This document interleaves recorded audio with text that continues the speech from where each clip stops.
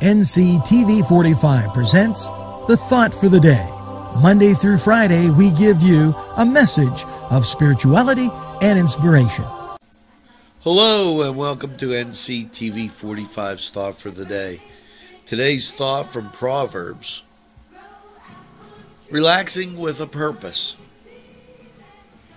4 things on earth are small, yet they are extremely wise. How are you balancing work and rest?